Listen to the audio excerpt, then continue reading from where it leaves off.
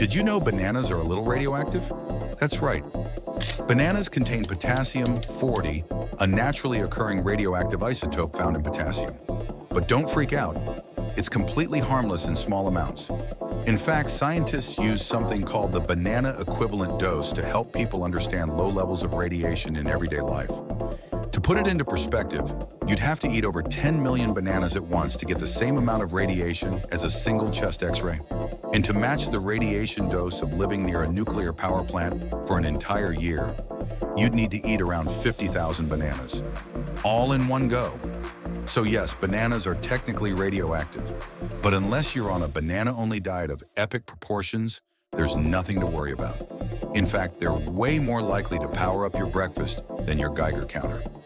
Stay curious, stay zesty, and always get your daily dose of science and potassium.